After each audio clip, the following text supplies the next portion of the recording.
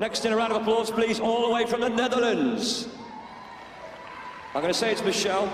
Okay, I'm not good with foreign names, and I hate to pronounce them wrong. Working Dinky Dutch, Shetland Sheepdog, 6 years of age, the 4th time at the British Open, 3rd time with Dinky Dutch, so pleased to be happy to run again. Did a lot of international things in the world and so on.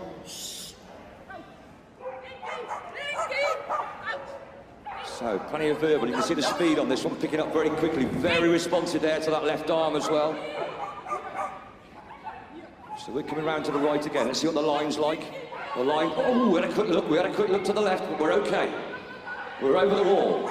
Again, another quick dog as well. This could be interesting to see what the time's like compared to Charlotte's. Bit of a wide turn, nice wrap, ooh, a little bit wider maybe, but not bad. In the tunnel. Over the long jump, sweeping turn round over that long jump.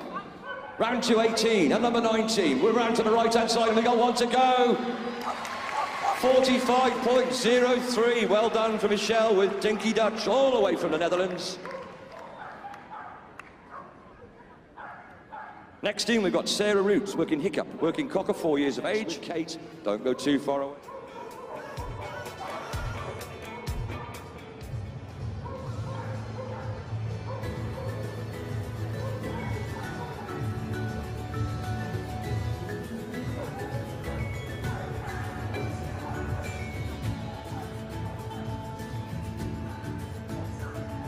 Away if you're into your agility, back very soon. Last 2 on the wheeze. Next to go, international field, Michel Taffijn-du, winner in 2012, winner in 2015, not with this particular dog, from Holland. Very welcome here at Crufts. 4th time in the British Open and the 3rd time with Dinky Dutch with this one, the Shetland Sheepdog. And this looks very, very good from our entry from the Netherlands. Very experienced international competitor. Oh, that must have been close. Just had a really good look at the A-frame there, but Michelle loves competing over here. She's hugely competitive, really wants to show agility at its best, and there's a few twists and turns here, but this is going to be quick. This is going to be quick. Keep an eye on the time at the bottom of the screen there, 42.0, and inside it by some distance, by nearly 5 seconds. That looked really good at the start, and he continued all the way through.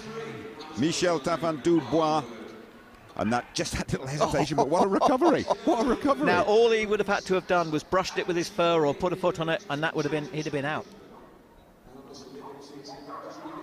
So there we are. That is the small dogs, the medium and large dogs still to come, and Charlotte, Harding, and Teasel. Best in the morning, best in the afternoon. 3 seconds the margin, a big margin as well.